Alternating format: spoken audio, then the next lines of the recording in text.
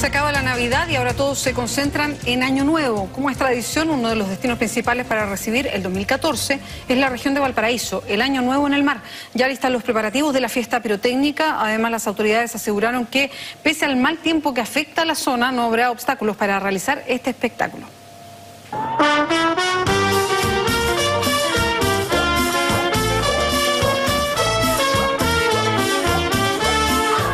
Un panorama como este es el que una vez más espera sorprender a quienes escojan las costas de la región de Valparaíso para recibir el año 2014. Todo listo para el Año Nuevo en el mar, al que se estima que lleguen cerca de 1.400.000 visitantes de todas partes del país. Las autoridades de la región ya inspeccionaron los proyectiles y las disposiciones para el espectáculo pirotécnico.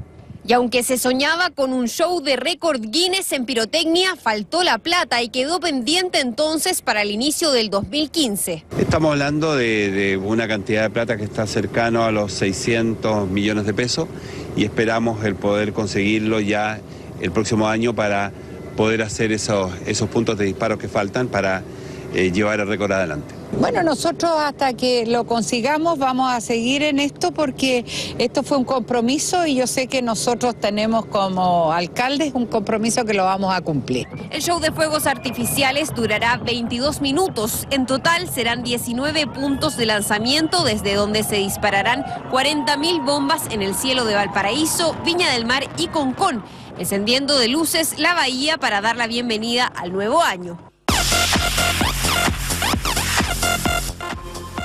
Y si de fiesta se trata, uno de los lugares que promete para la noche del 1 de enero es la organizada por el Hotel O'Higgins, para abierto y 5 estilos de música a cargo de los mejores DJs del 2013. La mayoría de nuestros amigos y de nuestros clientes, muchos van a ver los fuegos artificiales en San Martín, los juegos típicos de Viña del Mar, y después se pueden venir caminando sin ningún problema a disfrutar el año nuevo completo acá hasta las 6:30 de la mañana.